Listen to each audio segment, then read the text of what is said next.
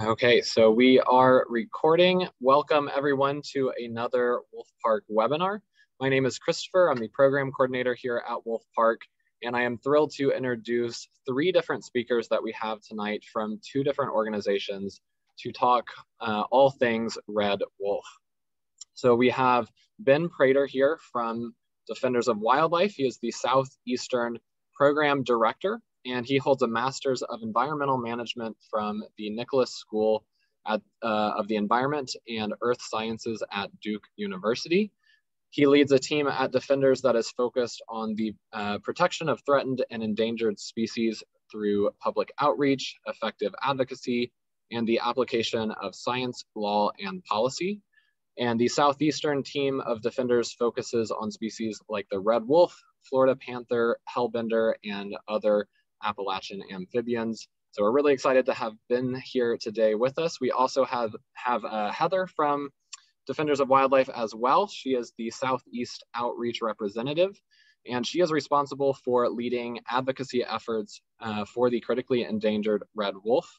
She works with local communities, landowners, as well as state and federal lawmakers and regulatory agencies to promote and support the red wolf recovery program in Eastern North Carolina. And Heather joined Defenders after receiving her law degree from the University of South Carolina School of Law. So welcome, Heather. And finally, we have Kim Wheeler here with us, who is the Executive Director of the Red Wolf Coalition, which is the only citizen nonprofit organization in the United States that is working exclusively for red wolves. And since taking on a leadership role in 2005 for the coalition, Kim has kept the organization focused on the ever-changing challenges of red wolf restoration and conservation. And she lives and works right in the heart of red wolf country in northeastern North Carolina. So thank you again, Ben, Heather, and Kim for being with us this evening. And before I turn over the virtual mic, I would like to ask everybody who is tuning in via Zoom to use the Q&A feature if you have any questions rather than the chat box. If you have questions, we will do our best to answer them at the end of the program. If you type them into the chat box, they may get lost. So again, please use the Q&A feature. And if you're tuning in via Facebook Live, please share this with anyone you think might be interested in learning more about the red wolf, and just type your questions into the comments. So without further ado, I will turn over the virtual mic to Ben Prater from Defenders of Wildlife. Thank you, Christopher. Really excited to be here and want to first welcome everyone for joining us this evening, and really excited to have folks joining from all over the country to share the story of one of the species we focus on here in the Southeast and in North Carolina, the unique and wonderful red wolf. Let me see if I can get this slide to advance. There we go. Okay, so just a quick outline. I'm going to cover some red wolf basics. I'll be covering that. Talk a little bit about the history of the program, where we're at present, and at that point, we'll turn it over to Kim to share.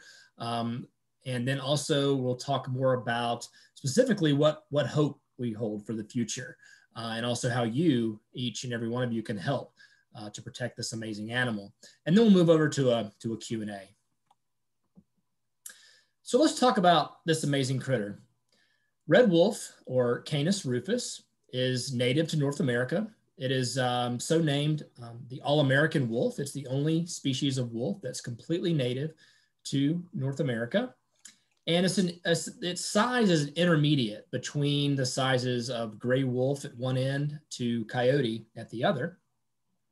And although the exact diet of red wolves is quite variable, depending on the available prey, it usually consists of a combination of white-tailed deer, raccoon, and other small mammals such as rabbits and rodents. The red wolf is an opportunistic feeder and can travel up to 20 miles a day to find food, so quite a wide-ranging animal. Red wolves are mostly brown and buff-colored with some black along their backs, but they do have a really beautiful rust or reddish hue along the ears, head, and legs. When people hear the term red wolf, in their mind's eye, they often picture something that's entirely red, like a red fox. But this is a good example of what a red wolf actually looks like in the wild. Now, adult wolves are about 26 inches or just over 2 feet from paw to shoulder. And from nose to the tip of the tail, they can range between 4.5 to up to 5.5 feet. As far as weight goes, the females of the species are generally smaller. And so the range of weight is from 50 pounds up to 80 pounds in those larger males. Now in the wild, wolves do in fact lead a pretty tough life. They only live for about 6 to 7 years on average. And so that means that they grow up quite quickly. They are breeding within that second year. But we do know that these wolves can live up to 15 plus years in captivity. And that is really a testament to the incredible care that these animals receive in their captive homes.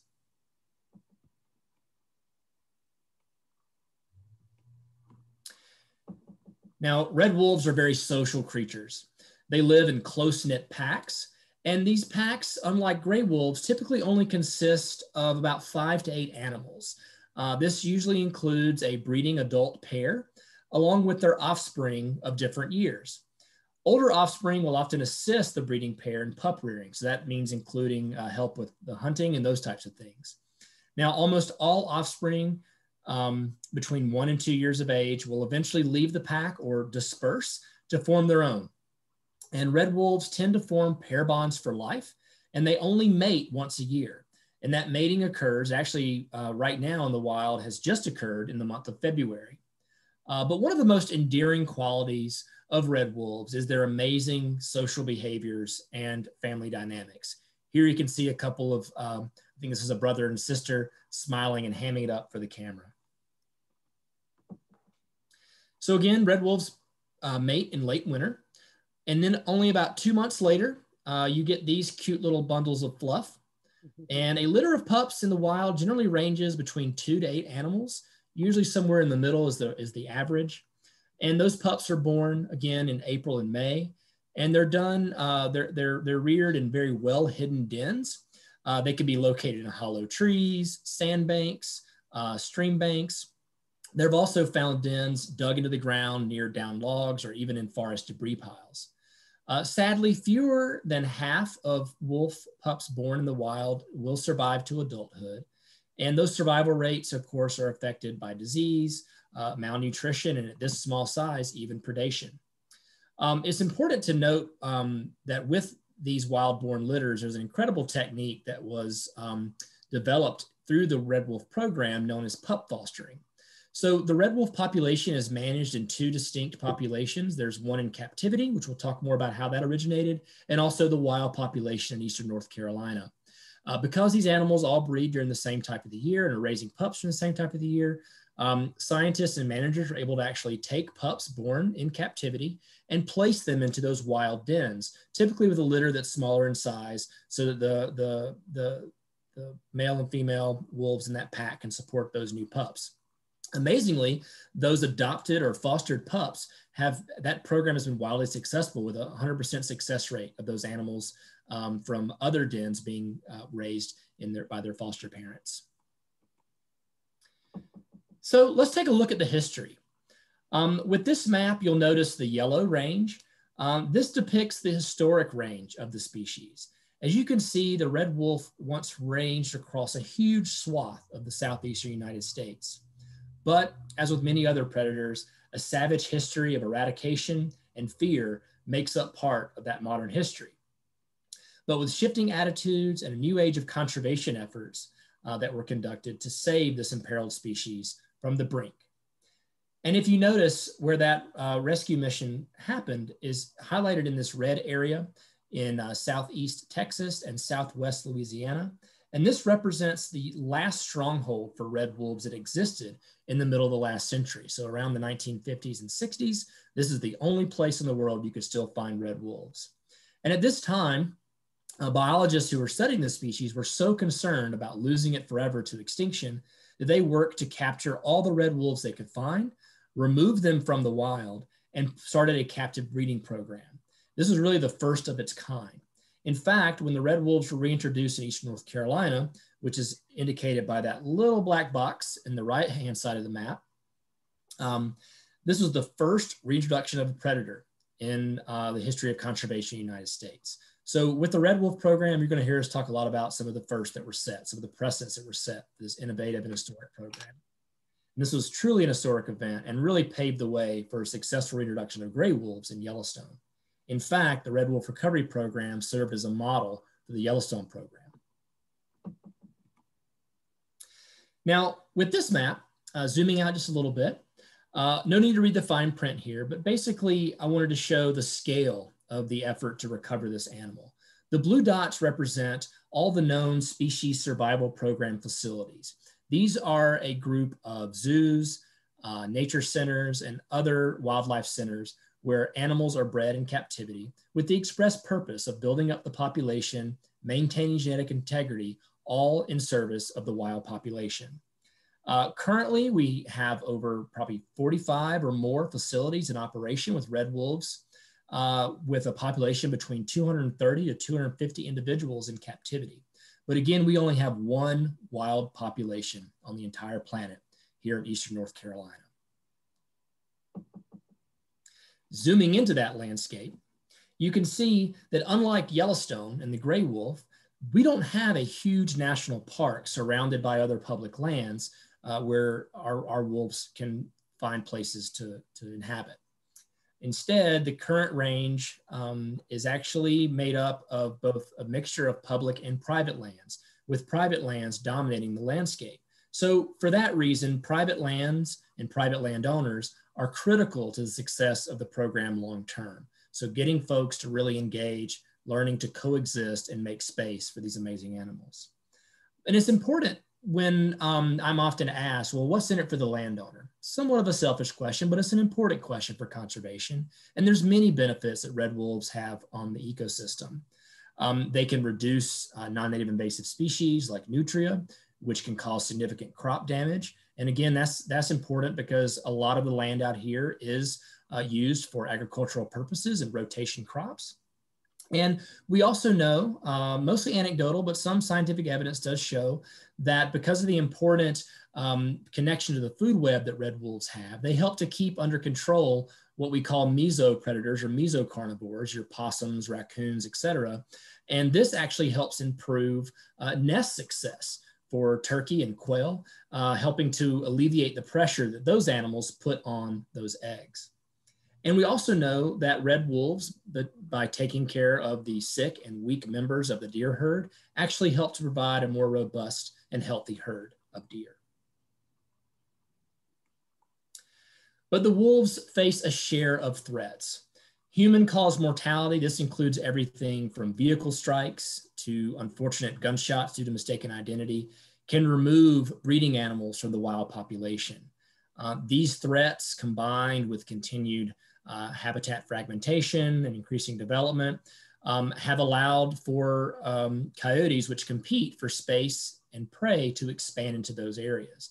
Now, although coyotes can directly compete with wolves for resources and even sometimes introduce disease and even dilute wolf genetics through hybridization, that's another significant threat. And that's particularly true when we lose one of those breeding animals. Sometimes a coyote, opportunistic, and an animal without a mate looking to breed will take advantage of that closely related cousin and sometimes create that hybridization issue.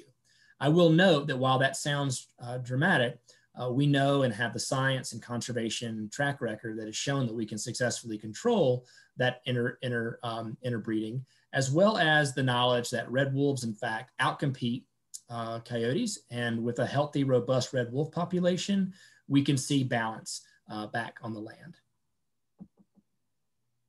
And with that, I'm going to stop sharing my screen and turn it over to Kim Wheeler to share some information with us. Thank you, Kim. Thank you. Thank you very much, Ben. And welcome to Northeastern North Carolina, everybody. I hope everybody is having a great day. And can everybody see this? Good. All right. So as Christopher introduced me, I am the director of the Red Wolf Coalition. We are located in Columbia in Terrell County, which is in the heart of Red Wolf country. Our mission, we are an advocate for the long-term survival of red wolf populations by advocating by teaching about the red wolf and by fostering public involvement in red wolf conservation. For me, when people ask me about the wolf, for me, it all starts with the howl. That is what, when I hear a wolf howl, when I hear a red wolf howl, I think about the fact that that sound could have been silenced.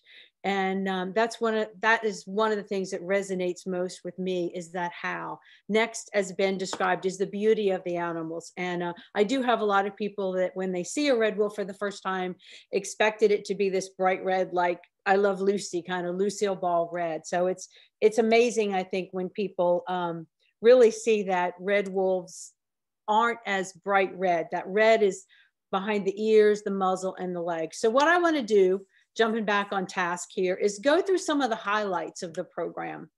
And I've gone all the way back to 1967. So I'll go through these pretty quickly because I want to leave plenty of time for Heather and plenty of time for questions. So in 1967, you can see the red wolf was listed as an endangered species under the provisions of the Endangered Species Preservation Act of 1966. So the red wolf has been on the radar of science for a very, very long time. In 1968 is when they began studying those Texas and Louisiana animals, which is very interesting. I'm sure we'll get into this a little bit later, but there's some of that resurgence of taking a look at those animals in Texas and Louisiana that's going on currently. In 1973, the ESA becomes federal law, and the first red wolf recovery plan is completed and implementation begins, which is exciting. In 1969, the first red wolf was placed in captivity, initiating the captive breeding program at Point Defiance Zoo. And Point Defiance Zoo still remains one of the largest facilities to house red wolves, the second one being the North Carolina Zoo in Asheboro, North Carolina. A lot of people ask me, how in the world did the wolves get from Texas, Louisiana to Point Defiance Zoo in Tacoma, Washington? Well, they stepped up and they were interested in being part of that captive breeding program, which, as Ben pointed out, has been a very important piece of red wolf recovery. So in 1977, the first litter of red wolves were born in captivity at Point Defiance Zoo. And in 1980, the last known red wolves were removed from the wild and the red wolf was declared extinct in the wild. So that little bit of information right there, certainly with what's going on in Texas and Louisiana, could prove to be a very inaccurate statement. And I know for us, we think it's pretty amazing to think that somehow all these years that somehow a resident or some form of red wolf could have survived in the wild without any human intervention. So that research is really exciting. And I look forward to the coming years as research is done, papers are written, and further information is given. In 1987 is when the restoration program began here in northeastern North Carolina. There were four pairs of captive-born wolves that were released at Alligator River. I've heard a lot. I've been with the coalition for 16 years. We have been in existence since 1997 for 24 years. We actually began, the coalition was first formed by one of the red wolf biologists who saw a need for something, education and outreach beyond what the Fish and Wildlife was able to do. So those first captive-born wolves at Alligator River, it's funny, over the years, I've heard a lot of stories about those wolves and a lot of misconceptions. One statement I hear a lot of is that the Fish and Wildlife said those wolves would never leave the refuge. Well, the refuge doesn't have a fence and wolves don't know boundaries. So we know that that probably was not an inaccurate statement. So in 1987, those first captive-born wolves were released. And in 1988, the first litter of red wolf pups were born in the wild. And so, you know, I look at that, there's a lot we're going to talk about a little bit later about the state of the current red wolf population. And I can't help think with a lot that's going on now, just how important all the lessons that were learned from 1988 when those first pups were born in the wild to today, how important that information is going to be in moving forward. So in 2002, the entire red wolf population is wild born, except for 2 pups that were fostered into a wild den. And so what pup fostering is when you have a wild mom and a captive mom that have given birth within days of each other, and they take a genetically desirable captive pup and put it in with a wild mom. Usually they don't do first time parents, because that pup that they're fostering is so critically important. They want to make sure that the parents have some experience. And so what is really cool about pup fostering, it was developed by the Red Wolf Recovery Program and is one of the amazing first of the program that has gone on. Other species have been able to use pup fostering.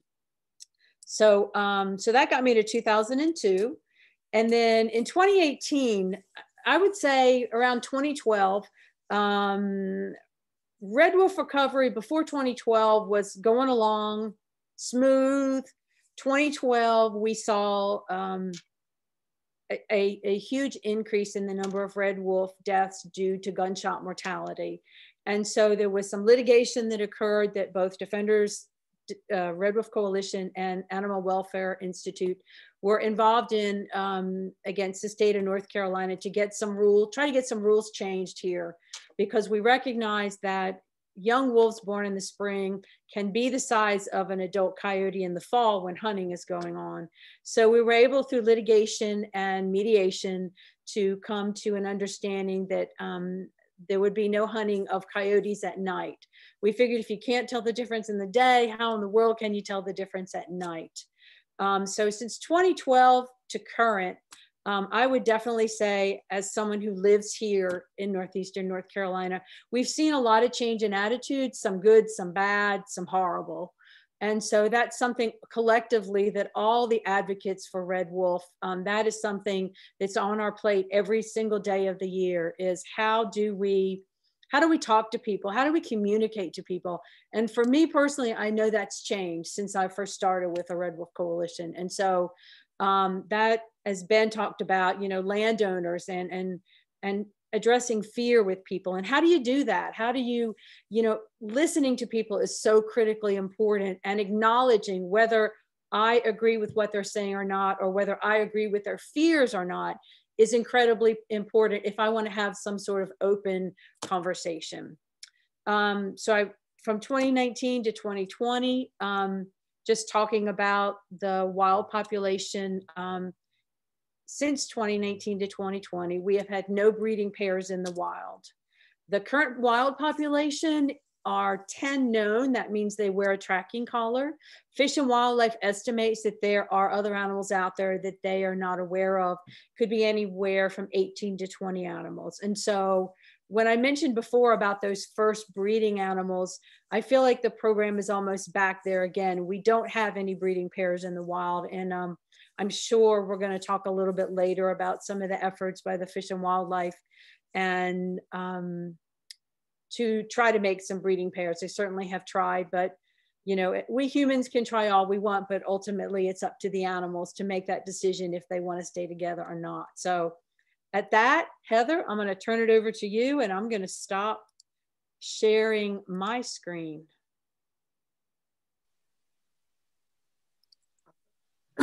Well, thank you, Kim. Let's see here. Hopefully everyone can see. There you go.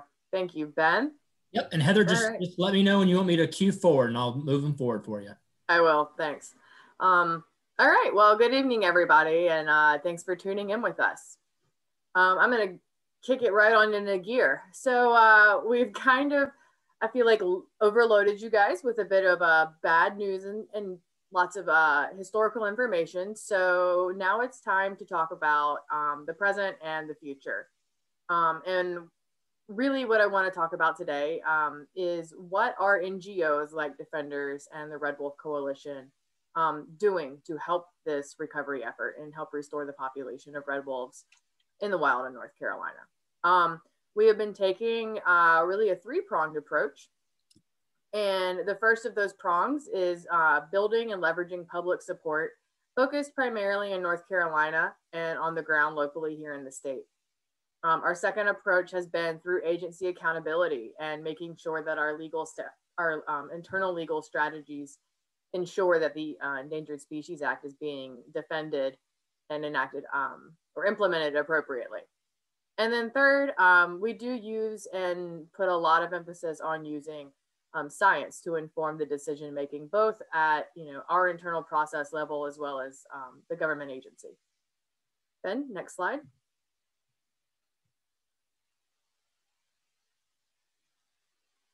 So here's an example of some of the grassroots outreach that we have done in recent years. Grassroots outreach remains absolutely pivotal as a focus of ours here in North Carolina.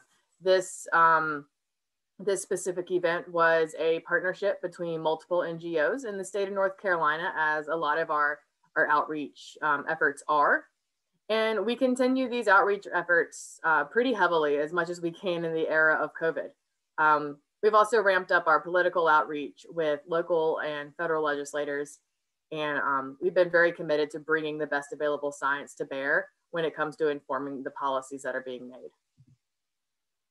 We have staff working in every corner of North Carolina and beyond. We have staff who interface regularly with people in the North Carolina Capitol, as well as on Capitol Hill in Washington, D.C. We work closely with agency personnel and their biologists in the recovery area. In 2019, we were able to secure the governor's support for red wolf conservation in North Carolina. And we helped get over 100,000 signatures in support of red wolf recovery, pushing back against Fish and Wildlife's bad regulations of 2018. And to get to one of the points that Kim made earlier about really getting out and talking to people, this is one of my favorite, actually, oh, sorry, Ben, can you go forward? Thank you. This is one of my favorite photos. It's not only a partnership effort between Wildlands Network and Defenders of Wildlife, but this is an event that's in the recovery area, and it really gives us a great opportunity to talk to people who live and work in the area and answer their questions, really get to their fears, and talk to them on a one-to-one level, as opposed to just relying on newspaper articles or stuff like that to get our point across. Next slide, please, Ben. Another way that we're working to increase outreach is through education. Through partnerships with the North Carolina Wildlife Federation and the Wildlife Refuge Association, we've helped reopen the Red Wolf Center in Columbia, North Carolina. This facility houses 2 captive wolves who are very well taken care of by Kim Wheeler, who's one of our panelists this evening. And the center is manned by volunteers throughout the year who help educate guests on red wolves and the recovery process. Next slide, please, Ben. And pictured here are a few of our recent outreach projects. You can see a wildlife ambassadors meeting at the Pocosin Lakes National Wildlife Refuge. That was a meeting of local citizens in the recovery area who want to talk more and get more involved with wildlife recovery or wildlife protection in all shapes and forms. We do a lot of tabling at an event called the Southeastern Wildlife Exposition, which sees over 40,000 people each year. That's in Charleston, South Carolina. And very interestingly, that event is close to one of the former propagation islands, which is Bull Island on Cape Romaine National Wildlife Refuge. We have paid for 3 years now billboards in the recovery area that help drive specifically tourism traffic from the Outer Banks into the town of Columbia, so that people know that the Red Wolf Center is there and they have an opportunity to go see these wolves and speak to the volunteers who are helping do the education. And you'll see we have Concert for Conservation, which was actually a really cool effort put together by Christopher Lyle, who is very ingrained in the musical community and the church community in Western North Carolina, and has raised a lot of money for the recovery effort through these concerts for conservation. And then finally, another form of art outreach that we do is we've worked very closely with a sculptor. His name is Dale Weiler. yes, Dale Weiler, and he had made this excellent sculpture that I am not sure you guys can see really well there in the middle, but it is on display many places around the Southeast at this time, and has really gotten a lot of attention for red wolves. Next slide, please. So we mentioned science is one of the lenses that we are looking toward the future through. In fact, Defenders is a science-based organization at its heart. We're focusing on the science and human dimensions to develop a comprehensive vision for red wolf recovery effort that engages leading scientists and works with landowners and local communities through incentive programs and coexistence strategies. We're leading with partners such as the Smithsonian and the Association for Zoos and Aquariums to build scientific understanding like taxonomy and genetic research, to address conservation challenges like how to deal with coyote management and gunshot mortality with red wolves, to advance recovery planning, and to identify new potential recovery sites. Next slide, please. So you have heard us talk a little bit about this Gulf Coast population. And, you know, as Kim alluded to earlier, this is really cool. I think as a community, we don't really know what these animals mean just yet, but just the fact that they're there and they're kind of thriving is really exciting for a lot of us. So you'll have to forgive this photo. It was taken from a distance, so the resolution's not great, but these canids have been seen in an area on Galveston Island, which is very, very close to where the last wild red wolves were pulled out of in the 50s and 60s. Red wolf genes have been discovered to be persisting in the wild in these canids.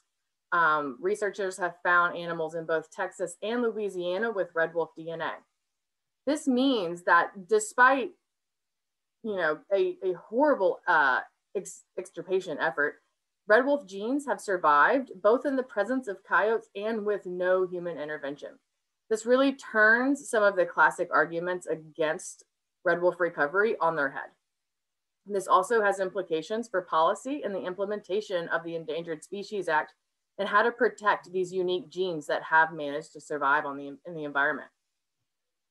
Again, this is all really new science. So the best thing we can say is that organizations like Defenders and Red Wolf Coalition remain in the vanguard as, you know, we learn more and figure out how to use this information to help recovery in places like North Carolina.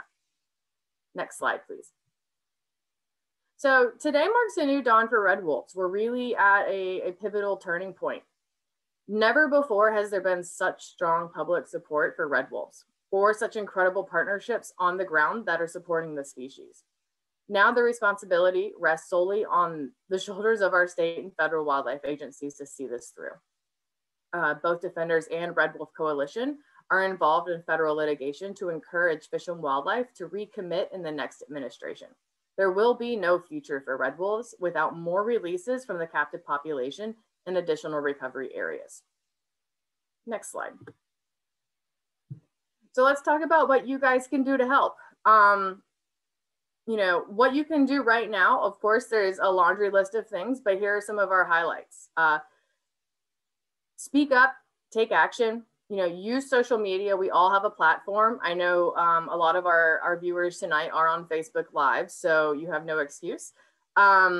Just, you know, use any platform that you have, be it Facebook, Twitter, Instagram, you know, tell your friends, talk about this. Write a letter to the editor or an op-ed. Those are always really helpful and can really help get the word out to different audiences that perhaps social media might not really get at very efficiently. But above all else, just continue your steadfast support for NGOs like Defenders and the Red Wolf Coalition and Wolf Park. You know, these organizations do a lot of the heavy lifting and really fight the good fight. And we know that you agree with that because you're here with us tonight. Next slide. So I believe we are at the questions section of the evening.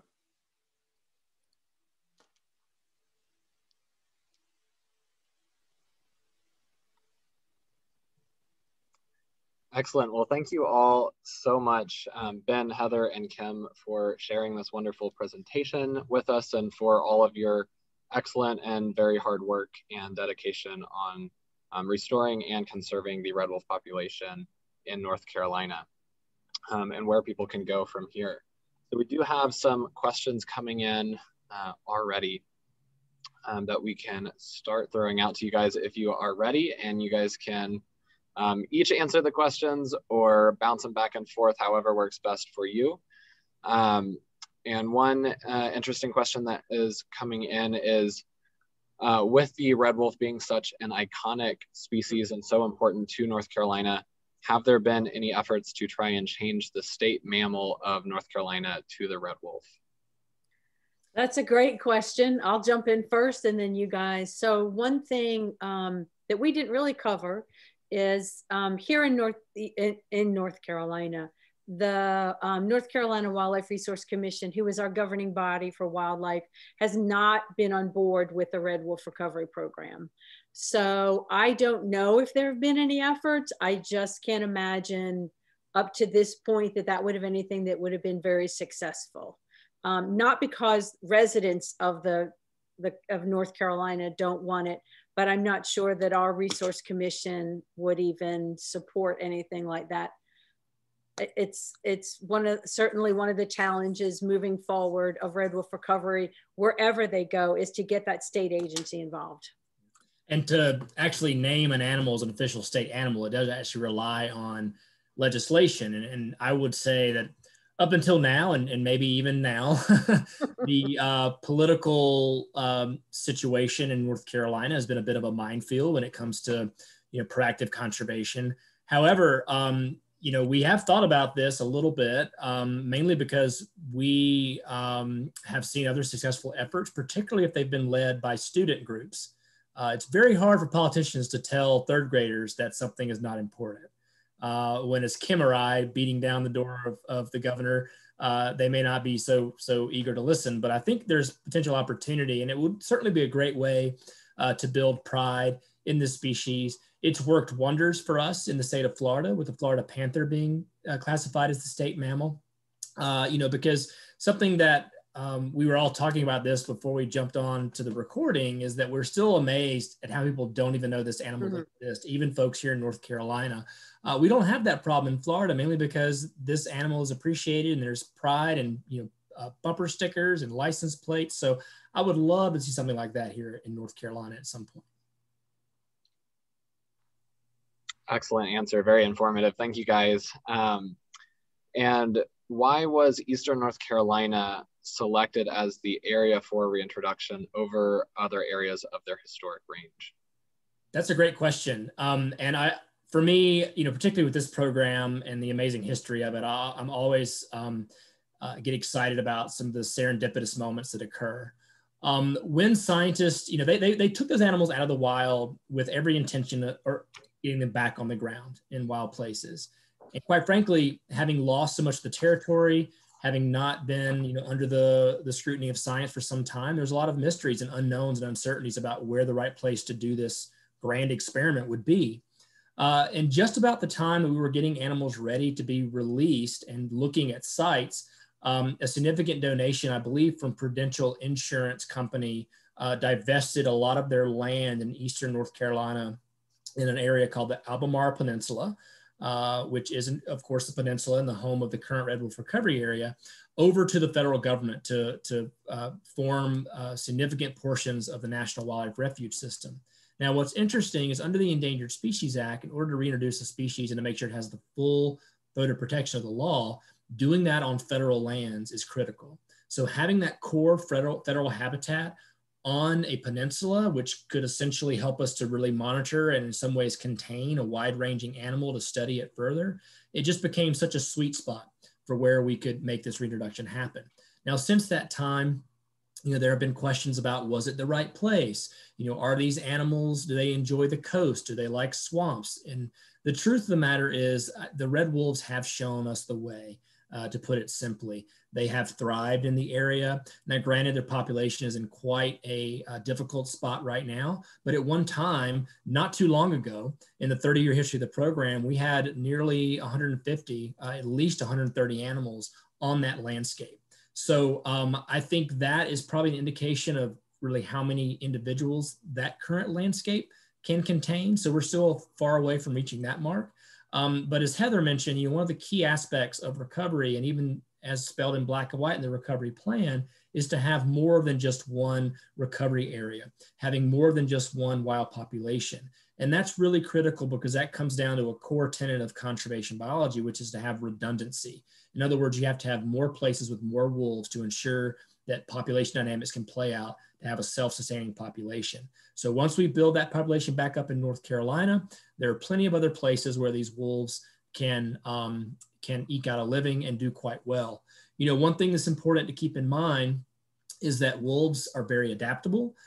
They can really adapt to all kinds of conditions and do well in a variety of habitats.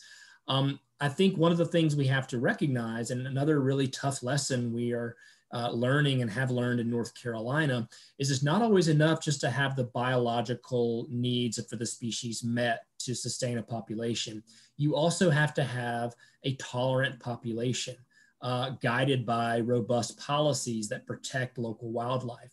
So for example, it may not make sense for us to try to get red wolves reintroduced to an area where people don't want them. The state is rejecting the science about what they are, or they don't have policies to protect them during hunting season. So that social dimension is really key, and actually is leading a lot of the current scientists to explore that as a really important, for lack of a better term, layer of consideration when we are looking at which areas really glow on the map for good reintroduction sites. Ben, I want to jump in here because I'm looking through the question and answer, and there's another really closely related question about how to start looking for other recovery areas. And one thing we want to be really clear about is that I think all of us feel that there is no future for red wolves without North Carolina. It's just one of those things that if any other state starts looking at this program, the first thing they're going to ask is, well, how did it go for 30 years in North Carolina? So, we are really unwilling to abandon efforts in this state whatsoever. And I think that's one of the things that we've been really cautious about proposing new recovery areas and jumping and moving really heavily forward there, because, we would hate for the eye to be taken off the ball of what's really important here in this state right now.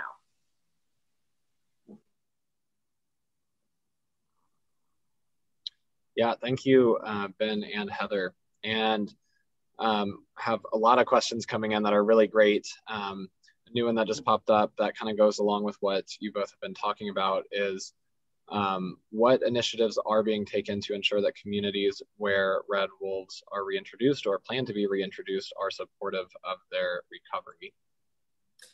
Well, I think you've heard quite a few, but I want to, pause and give props to Kim, who is really and Red Wolf Coalition, who have really done such the lion's share of the work over the decades in really making sure that education plays a key role in how we learn to coexist and share the landscape with this animal.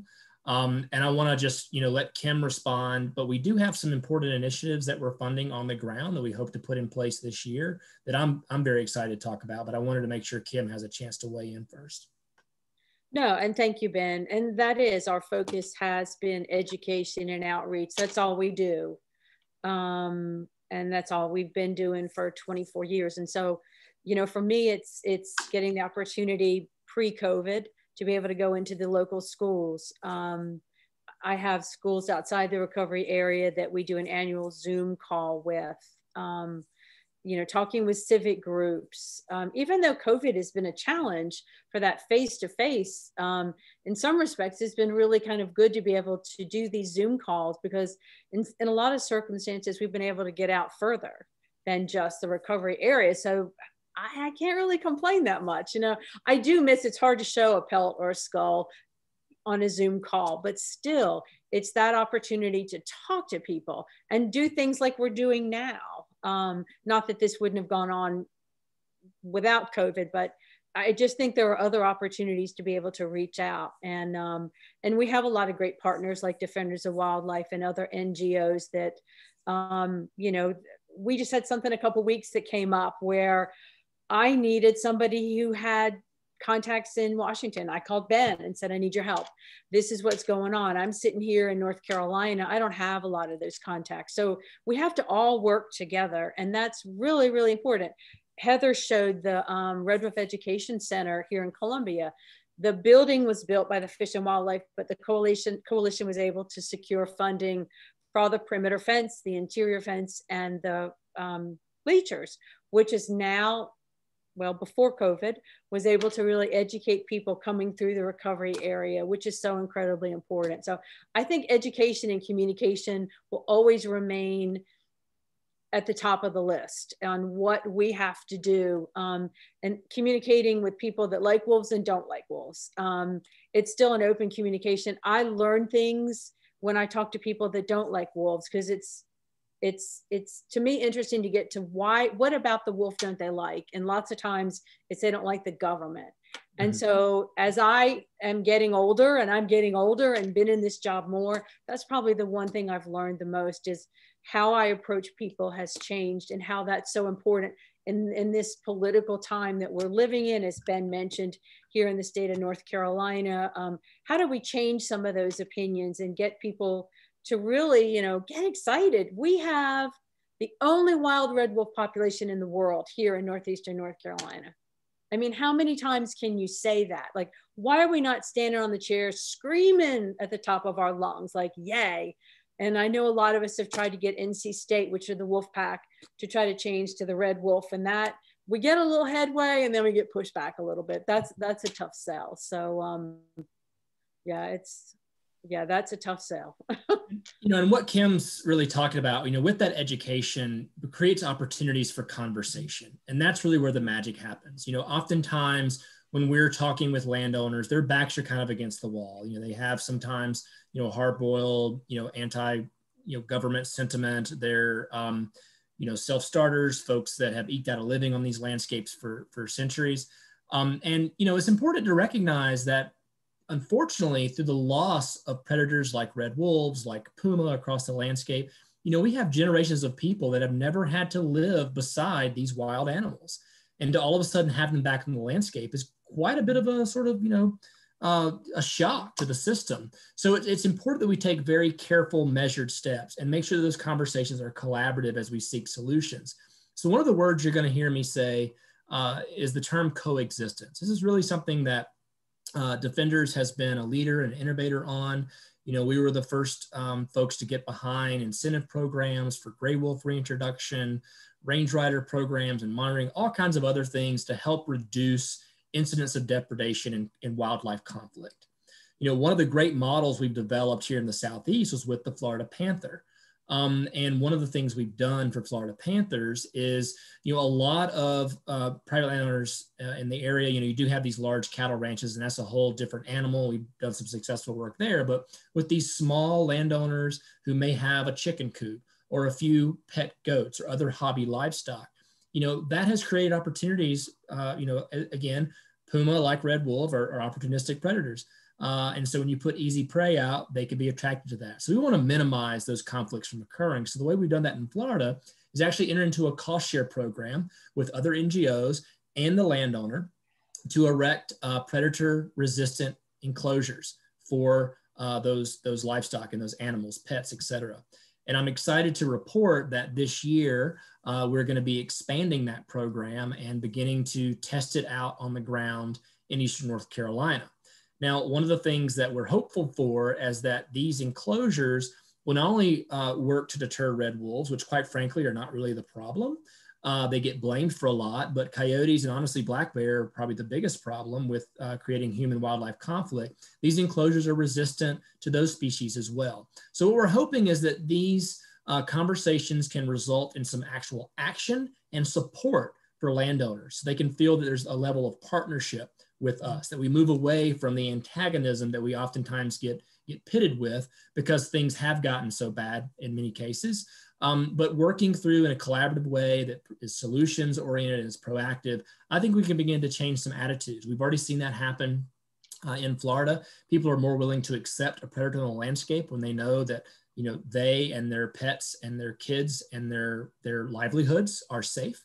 So I think we, by putting that novel program to work on the ground in North Carolina, could present a bit of a sea change. So I'm very hopeful about that. Thank you, Ben and Kim and Heather, all for that. I want to keep our questions grouped together as much as possible. So a couple last points to hit on in terms of reintroduction areas and coexisting, like you're talking about, Ben. A lot of people are interested in essentially what needs to happen to facilitate other areas for reintroduction and recovery. Because like you mentioned, a lot of people have never had to coexist with a predator. You've already talked a little bit about that, but if you want to add anything else in terms of helping facilitate new areas potentially after North Carolina gets their population on track, and are there any other states that are currently open to taking on potentially that red wolf recovery effort if North Carolina gets back on track? Yeah, great question, Christopher. And I want to underscore one of the things you said, because it goes back to something Heather said, is that we have to have that, you know, what engineers would call proof of concept in North Carolina. We need to demonstrate that not only can this program succeed for the wolves, but it can succeed without creating conflict or harm to private landowners and other wildlife resources.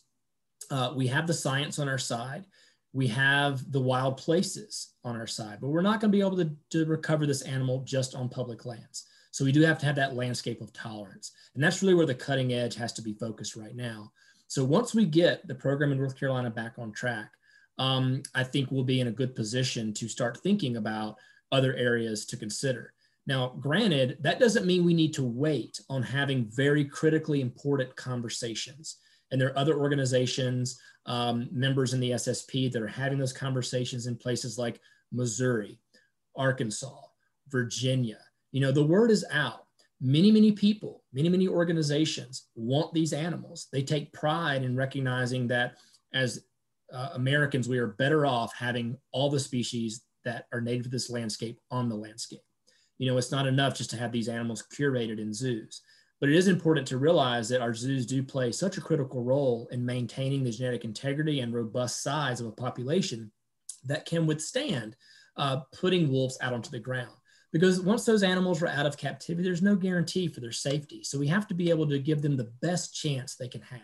And that's one of the things we're really dialing in and working on and hoping to see happen with Fish and Wildlife Service in North Carolina is what can we do to ensure success, to make sure that these animals, when they're put out on the ground, they can breed, they can find mates, they can rebuild their population. The wolves will do the work. We just have to kind of get out of their way.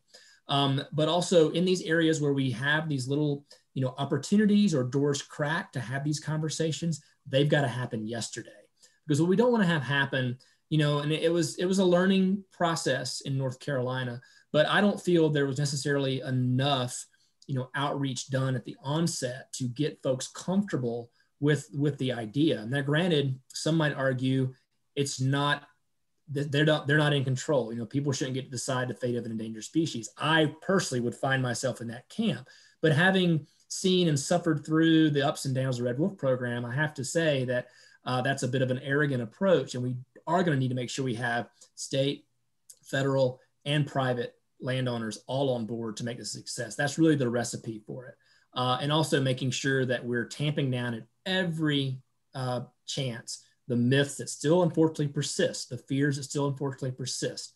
You know, we've got to get Red Riding Hood out of our lexicon. We need to be thinking about the benefits that these animals, although they can potentially be scary and or dangerous in terms of our mind's eye and thinking about them, they are important to us, our natural heritage, and our ecosystems. So I could just add one. Oh, go ahead. Go ahead, Kim. Just real quick, I want to say when the Fish and Wildlife first started this program, they did about a year of education and outreach. And the one question that they did not know the answer to is what would a captive born animal do in the wild? So moving forward for other reintroduction sites, they have 30+ years of history. They have an idea now about what captive born wolves will do in the wild, which is going to be incredibly important for the next stage, for the next state, for the next state agency that they talk to. And so they have a lot of questions that they'll be able to answer that they were not able to answer back in 1987. And my final little point here, I think I'll just add is that, you know, like Ben was saying earlier, we are dealing with, you know, generations worth of people who have never had to live on a landscape with a predator of any sort. And I think we're seeing that pop up a lot with the real fear and hate of coyotes. You know, not even talking about red wolves, but just a coyote or, you know, even a fox even. There's a lot of stigma around these species. And I think one thing for those of you who are really like gunning at the bit to do something, you know, start working at the local city and county levels, wherever you work, and really hit home these coexistence measures to live alongside wildlife. Set that primer in your own community. So whether it's the red wolf or the eastern cougar or the Florida panther, wherever you are, as these species start coming back together in their natural habitats, hopefully they won't be facing such an uphill battle because we've done some of that legwork and that education on the front side already. Yeah, and that's an excellent point. I just want to piggyback a little bit and just share that, you know, it doesn't have to only be sort of the mythic big scary critters to achieve coexistence. You know, as a wildlife organization, you can imagine the barrage of emails and questions I get in my inbox every day, particularly in the spring with, oh, I found a baby rabbit, or, oh no, my bird feeders are getting mauled by bears, whatever it might be. You know, coexistence is really about an attitude and a pattern of behavior that makes room for animals and shares the landscape. So it doesn't have to just be for predators. It can be for songbirds. It can be for amphibians in your backyard. You know, any of the things you can do, even the products you buy at the grocery store can have an impact on wildlife indirectly. So it starts with shifting attitude, making room, and putting thought to how wildlife could benefit or be harmed by our own behavior. And I think that, you know, as we raise our children and grandchildren and think more about exposing them to wild things, you know, whether it's the bird feeder at the back window or a quick nature hike, it's always important to have these lessons imparted that, you know, part of our responsibility is to be good stewards of resources and the planet. You know, we are as much tied to nature as any other part of it. And I think for too long, whether it's through, you know, I mean, we can wax philosophical all you like, but I think there's been just a pretty significant disconnect. Many folks call it the urban-rural divide. I think it's a little bit deeper than that, you know, and it's the fact that we're far removed from really relying on nature as directly as we once did. And so I think as we start to turn back to look at those ways or consider our place in the world and how we can support wildlife, it's about making those better decisions. And if we can all do that, and if that just becomes part of what our culture is rooted in, I think many of the arguments we wrestle with today will be a thing of the past by the time hopefully my kids are sitting in my shoes.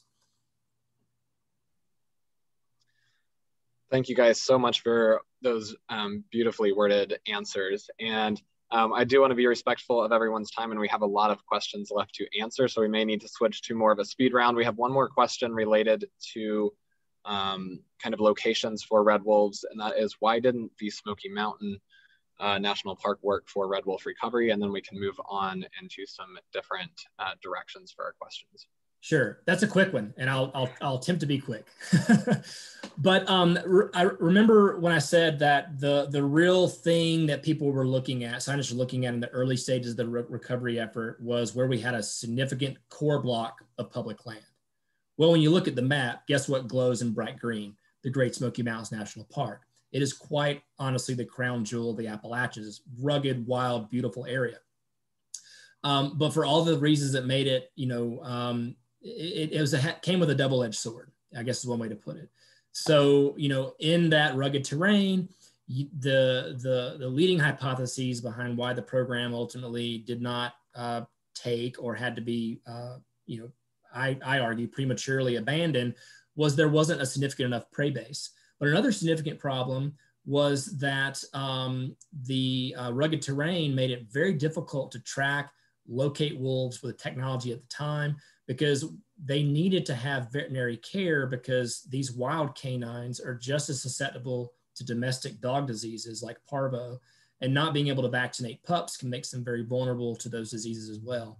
And also, like we've reiterated, I think Kim and Heather and myself all made the point, you know, wolves don't read maps. I think that was probably my favorite quote I ever had in the Washington Post is wolves don't read maps. And it's true. You know, those park boundaries don't exist for these animals.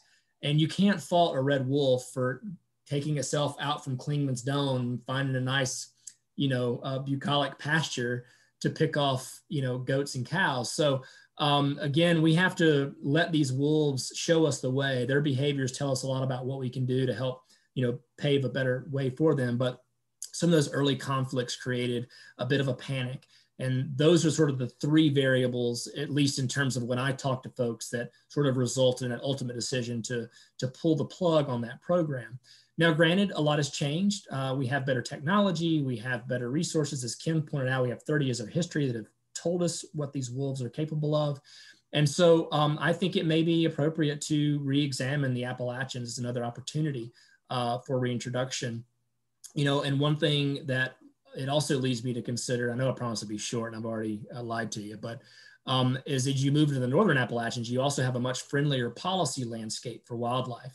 And you have much less pressure from hunting and potential poaching and trapping. So perhaps in Pennsylvania, New Jersey, Southern New York, still part of the historic range, you may have opportunities that exist there too.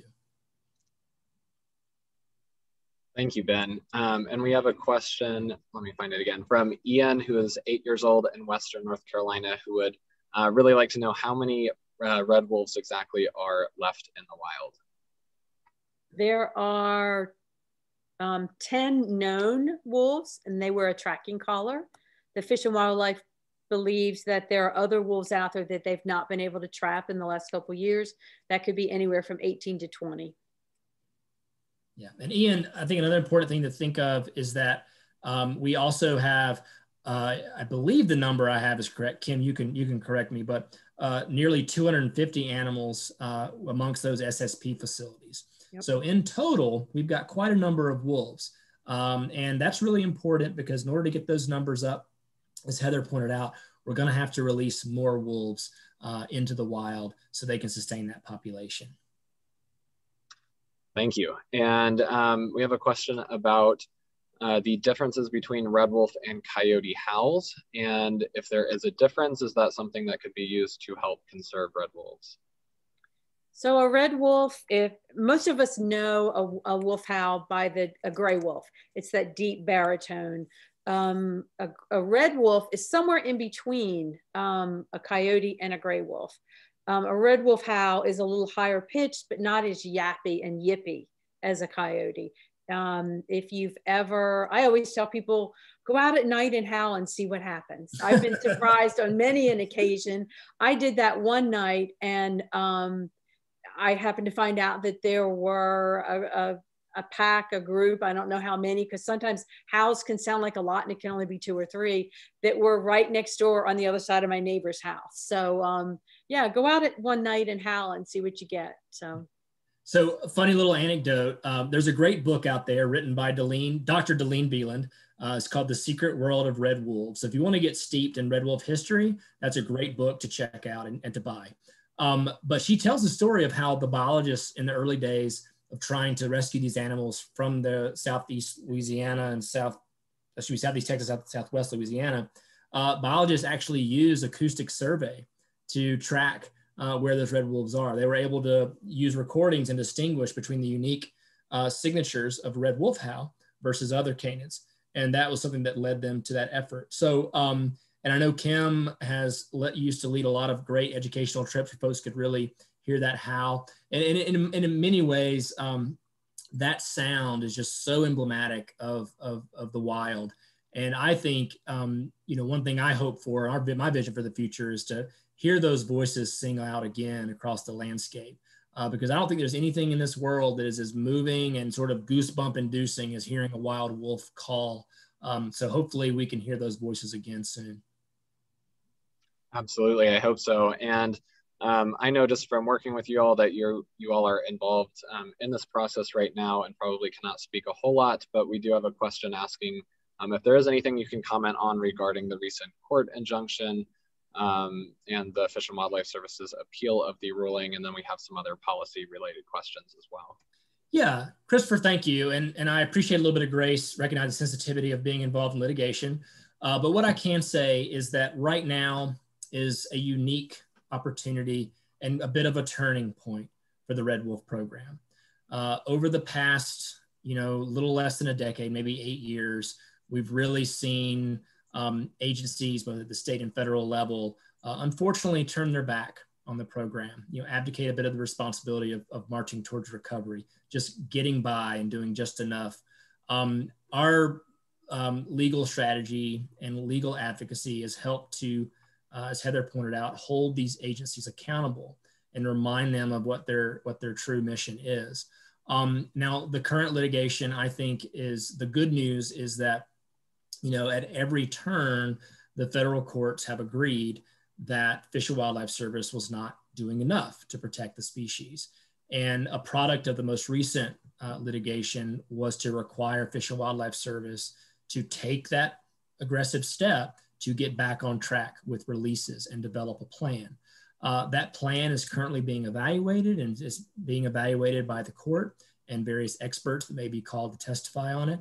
But the bottom line is we are making gains and we have a unique opportunity, hopefully supported by a much better political climate, to get this program back on track.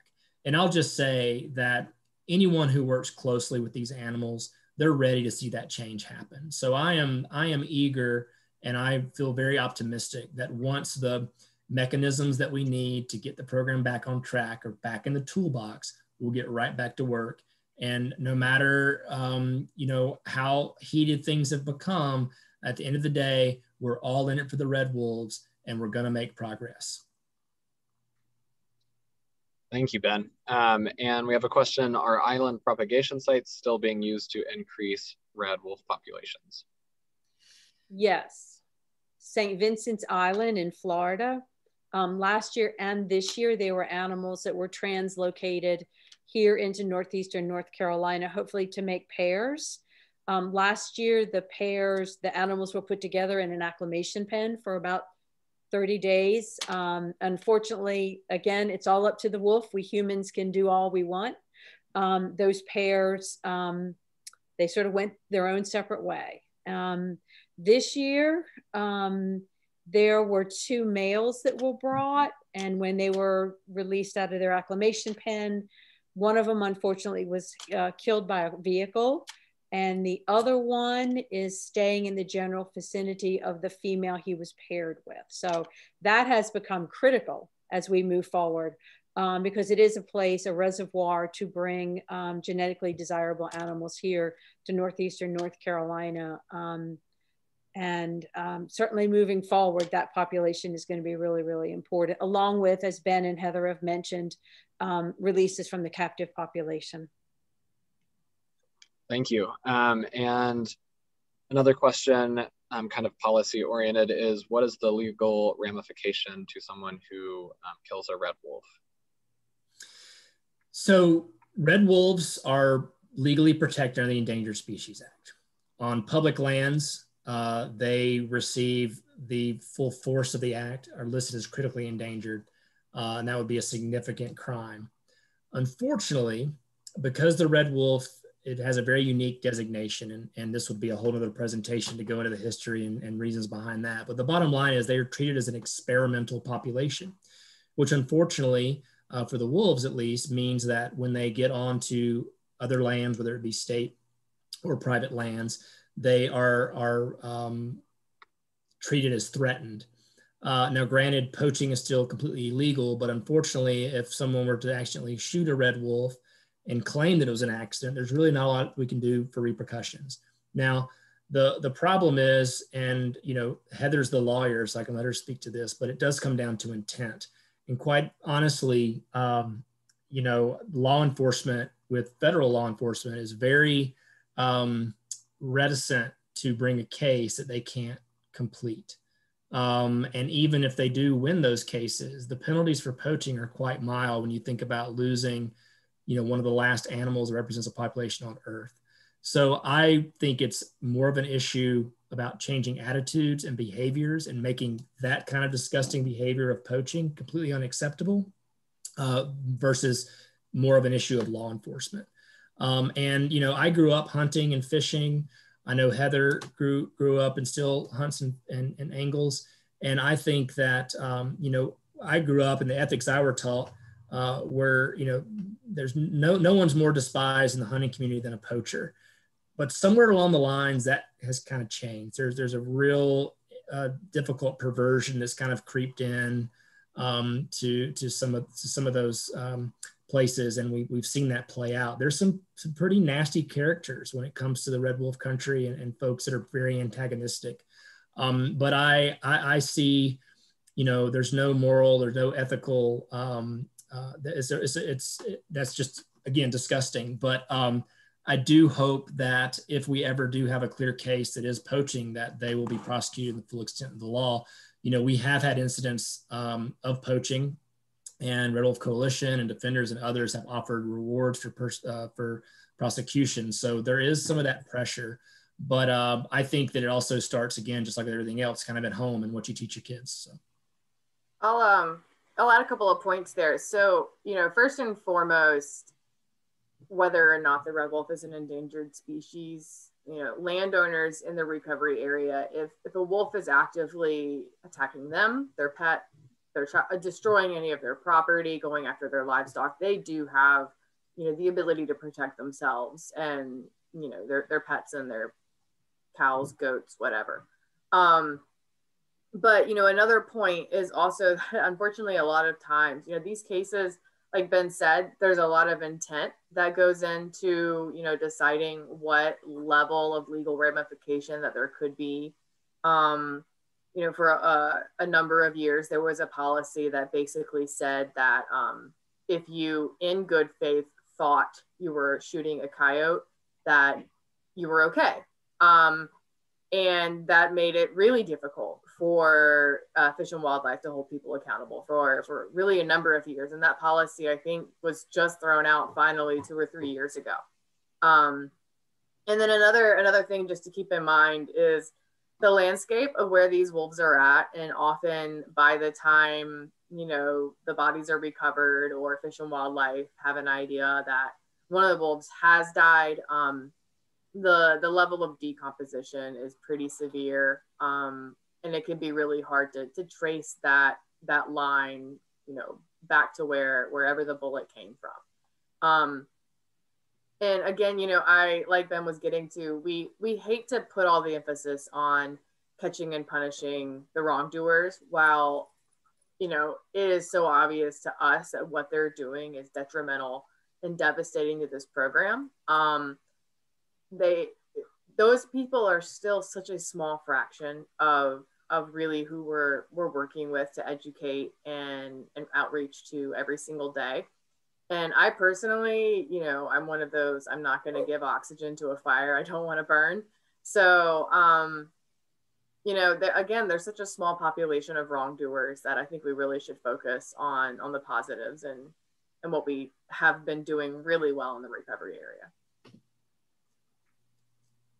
Thank you, guys. And another question is, what is the political argument against the conservation of red wolves, and how can we better equip ourselves to combat negative opinions towards them? And I know you guys have already kind of hit on a lot of that in terms of facilitating a lot of education, but anything else you might want to add on those political arguments and how citizens can more effectively combat those?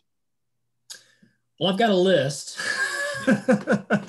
So I'll go down them, and you know to this question, what I often joke to people is like, I'm in the excuse minimizing business, and a lot of those like questions about sort of the arguments against wolves are really more excuses. So the excuse we hear probably most frequently is it's too expensive.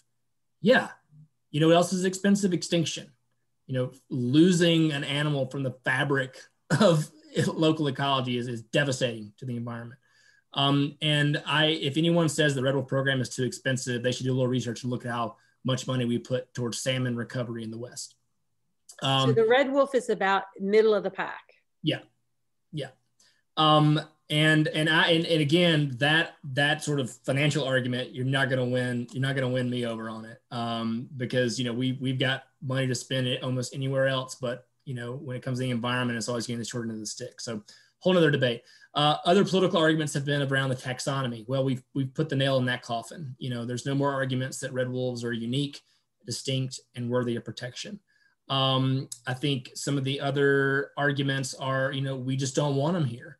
And that's tough. And that's kind of where that coexistence effort really comes in. But again, it's not necessarily up to individual landowners to dictate how wildlife resources are managed. Now, we should do that in partnership, but you don't get a vote as to what animals cross your boundaries. And that's probably the main ones we hear is the economic argument, the taxonomic argument, and just the tolerance argument, really. But to be honest, there really has not been a lot of strong arguments made that would detract from the red wolf recovery effort. Now, when you get over into gray wolves, and you're talking about populations that are nearing or have had recovered, is a whole nother political animal. I should also point out that some of the classic Western arguments about, wolves versus livestock, or, livelihood versus wolves, those don't really pan out in red wolf country. Most of the production on the landscape is for agricultural products, not for livestock. So we don't have those kind of classic, the poor rancher or poor sheep farmer that's got to deal with losing animals. But also the federal government has plenty of mechanisms to compensate and deal with those. And we've been at the vanguard of helping usher those along too. So yeah, most of those political arguments fall flat, but like with anything, with enough misinformation, you'd be surprised what you can achieve. So the only thing I would add that I hear a lot about, or that we hear a lot about, is competition. People that fill their freezers with food, deer, not bear, but other animals, really believe that the wolves are killing all the deer. Just as a perfect example is something we've all heard time and time again. We know it's not true. But it's something that locals see because there are so many people that are so generational here. Again, conversations that I've had where someone says, I used to walk this field with my grandfather and the deer were just out grazing and we saw them all the time. And then you have to sort of wind it back a little bit, or I do, and say, okay, have there been any habitat changes? Was this farmland? Was it forest land? What did this land look like?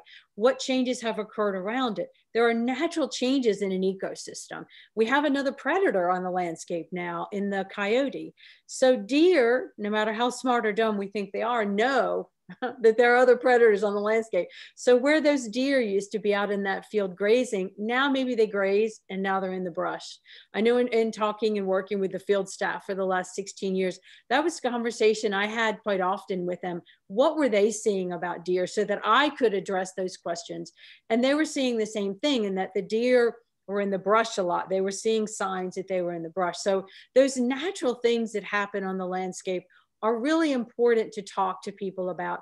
I acknowledge, yes, someone may feel like they have to hunt a little bit longer, a little bit further, and maybe in a different manner than they used to, but it's not all because of the wolf. I mean, as we mentioned before, there are 10 known wolves on the landscape. So when someone tells me they're eating all the deer now, I mean, it's laughable. I don't want to laugh, but usually my response is, there's 10 wolves. How much? They're not killing machines. There are other things going on in the landscape.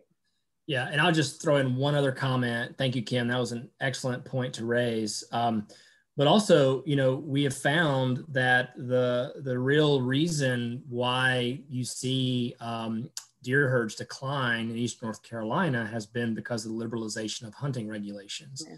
So they're actually allowed to hunt deer longer throughout the year. They can take, certain age classes and sexes of animals that aren't allowed other places. And, the hunting seasons are naturally longer because it's a warmer climate. But unfortunately, the amount of deer that are harvested each year has sort of eked towards, being unsustainable, or at least having a negative ramification for the population. So it's really easy to lay it at the feet of a predator you're feeling you're competing with and not take responsibility for lax policy or your own over harvesting of those animals as well. Thank you, guys. And just a few more questions before we wrap up, because I do want to be, again, respectful of y'all's time, and you guys have been so generous with it tonight.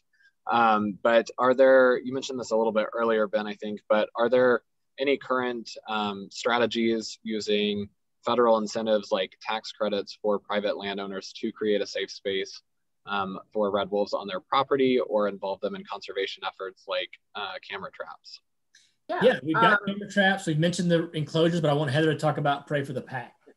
So this is not a defenders program. This is actually a program that's being done in part by North Carolina Wildlife Federation and the US Fish and Wildlife Service. But as their partners, I will mention it because I think it's a really cool initiative that they've got going on. So basically it's an incentive program, not for having wolves on your property, but for doing types of habitat management and restoration or enhancement that will be better for the prey species that wolves depend on. So this won't require anyone to, welcome wolves with open arms, but it's going to help encourage people to work alongside Fish and Wildlife and really educate themselves about what's going on their land and how they can manage that land for the health of all of the wildlife species there. And that just happens to include red wolves. One thing we found, and I think Kim will attest to this, is the area, a lot of the people who are heavily involved are kind of just tired of hearing about red wolves. So, asking people to engage in yet another, super red wolf specific program is just exhausting. So we've really tried to expand our outreach to not just talking about the wolves, but talking about the ecosystem, talking about all of the wildlife there on the landscape and how they all function together. So one bit of research that's not been done here that is a question we get a lot: what are the effects of the red wolf on the ecosystem? There has not been any ecosystem research done here. It's all anecdotal, and maybe somewhere out there on this webinar is a student that might want to come to Northeastern North Carolina and do a little bit of research. Oh, one thing I will mention, someone asked about game cameras. So there was a pretty cool censusing project that the one of our other partners, Wildlands Network, launched. It was really kind of again, pushing back on the myths that Kim was exposing about, where have all the deer gone? They've all disappeared and it's all the red wolves' fault. Well, we actually encouraged them to let us put game cameras on their property, which allowed us to show them, like, actually, you've got a credible array of wildlife still using your property in these habitats. So yes, while some of the behaviors of deer may have changed, you may not see them in the same field you saw them with your grandfather, those animals are here and they're thriving alongside red wolves. The full complement of nature is there to enjoy. Thank you all. And now getting kind of into some ways that people can help, because I feel like that is a good way to wrap things up. We have a follow-up question about the state mammal idea. And Ben, you mentioned kids are obviously a lot more persuasive than adults. So do we need an army of kids for pushing the state mammal? What would be the best way for citizens to go about supporting that idea? Yeah, I don't know. I think there's probably some more contemplation we would have to do to understand the mechanisms. Like I mentioned, it would require a piece of legislation. So one of the things I would want to be certain that we had was a legislative champion who would be able to introduce, support, and co-sponsor that kind of legislation. But I think it can start small and grow big. And I think we can look to other states that have had successful campaigns. We don't have to look too far, because getting the gopher frog or Pine Barrens tree frog as the state amphibian in North Carolina was led by a single student. And I know I have Girl Scout troops who've approached being interested in doing a similar campaign. So it's possible, but we do have to have that legislative champion. And I do think the timing certainly would be right, particularly if we get back into what I'm now calling the red wolf renaissance. We're getting back to what we have done best and get this population back where it deserves to be. May present a new opportunity for us to share that appreciation and pride across the state. Excellent. That is a great answer. And moving into kind of campaigns and everything that Defenders and the Red Wolf Coalition is currently engaged in, is there anything that citizens can do to help those efforts that you are currently engaged in? And also for Kim, is the Visitor Center, Education Center reopened? And if not, when do you expect that to happen? So the Red Wolf Education Center is run by the U.S. Fish and Wildlife, Pocosin Lakes National Wildlife Refuge.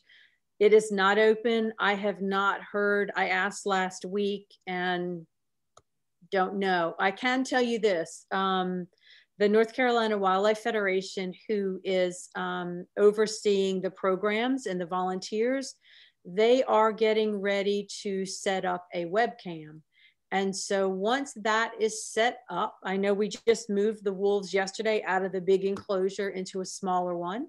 And so when that gets set up, certainly I will pass along to you, Christopher. We'll put it on our social media. I'm hoping it's soon. I think we've been sort of waiting since November for something to happen between the weather and COVID. It just didn't happen. So that'll be really cool. It'll be nice. Well, we have weather events here and I sit at home like a worried mom. So I'll be able to go online and make sure that Manny and Sage are doing well. And to talk a little bit about sort of what you all can do to help, you know, I think over the years, the Red Wolf program, I feel like every few months we've got something we're asking folks to help us do on advocacy, petitions, letters, that, et cetera. You saw the slide we put up, and I will say this, you know, social media has become a very powerful tool for organizing and advocacy. I think Red Wolf Coalition has one of the best social media presence, particularly related to red wolves for obvious reasons, but always an incredible wealth of information that they're providing very regularly. Defenders, we also have a Red Wolf specific Facebook group that allows us to communicate directly with those advocates. So it may sound cheap, but I'm being serious when I say this, to get on to Facebook and really join up with these groups. The other thing that I'll say, I'm not squeamish about it, but you know, all of the work that Kim, Heather, myself, we do, as well as our organization, depends on the support of folks like yourselves through financial donations. You know, we are a nonprofit organization, which is a tax status, not a business model, but what it does mean is that we are fully funded by private funds. So in order to do that, we would love to have folks join as a member to the coalition, to Defenders, to make those gifts. Every little bit helps. I'm always touched when I hear about school groups doing fundraisers. I had a group of middle school girls that made bracelets they sold and were able to give a gift.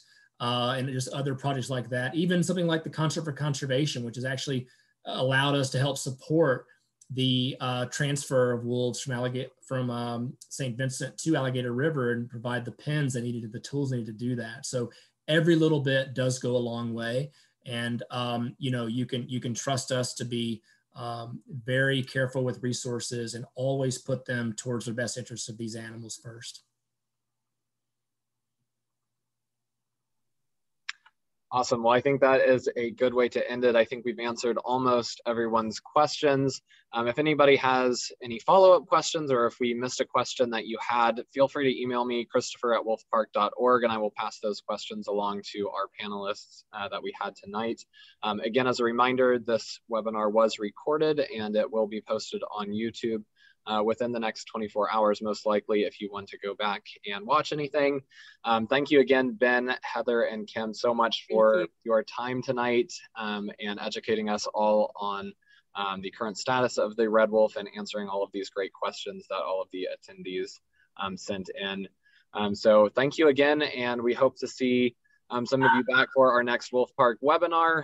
Again, thank you to Defenders of Wildlife and Red Wolf Coalition for helping with this webinar. And to everyone watching, go follow them on social media. Your voice matters. Thank you and good night. Thank you. Thanks so much, everyone. We really appreciate it.